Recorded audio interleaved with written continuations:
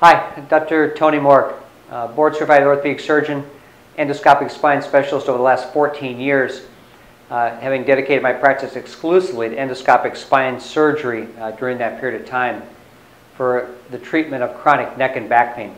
Today, I'd like to talk about a case that I saw in the office earlier this year and then more recently.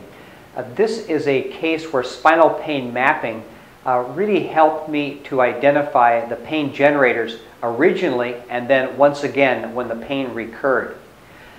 In this particular situation, this is an 82-year-old gentleman with spondylosis throughout the lumbar spine, multilevel stenosis, and a very small area, maybe 1 or 2 centimeters in diameter, of really local or focal back pain, 6 centimeters to the left and midline at about the L3-4 level.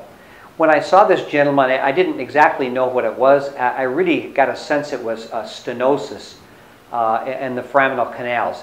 Just let's take a look at his CT of his lumbar spine. You get a sense of what I'm talking about here. In this case, you can see that we have multi-level degenerative disc disease, almost complete loss of the disc, bone-on-bone contact and spurs on the back of every level.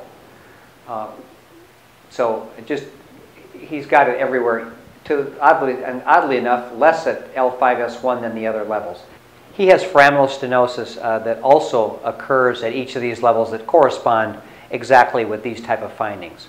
Okay, so here's the clinical story. 82 years old, pain particularly with golfing and with lateral bending. Multi-level stenosis and degenerative disc disease is seen.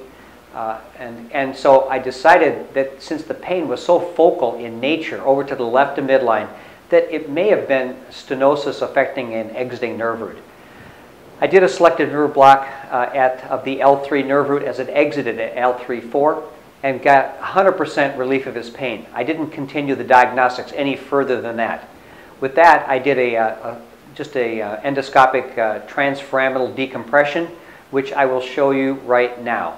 So as we see here on the left-hand side, there's a transfacet decompression of the foraminal canal, L3-4.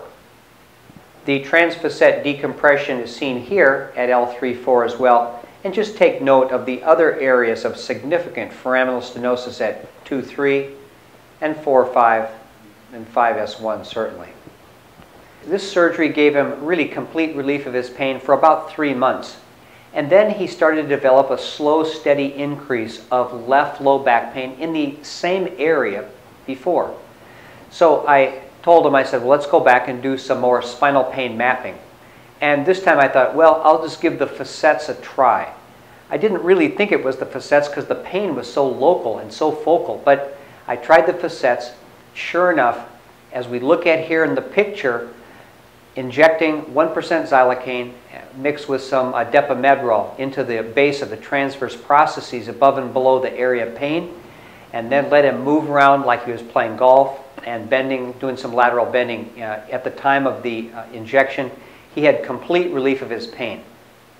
So my final diagnosis was, again, Facet syndrome after a successful decompression of the foraminal canal 3-4.